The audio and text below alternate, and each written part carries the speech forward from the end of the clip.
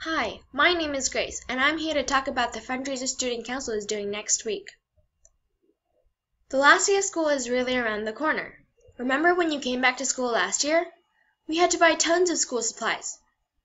But did we use all of them?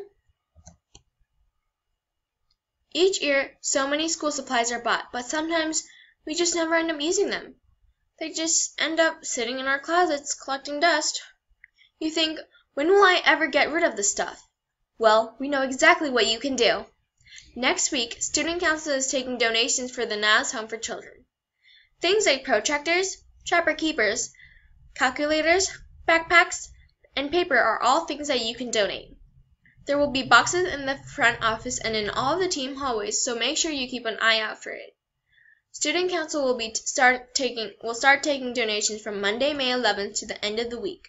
And remember, we will not be taking damaged objects. So, what exactly can you donate?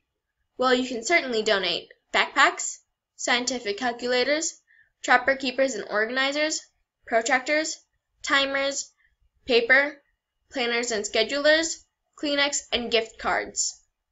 Well, that's it for now. Remember to bring your donations in next week.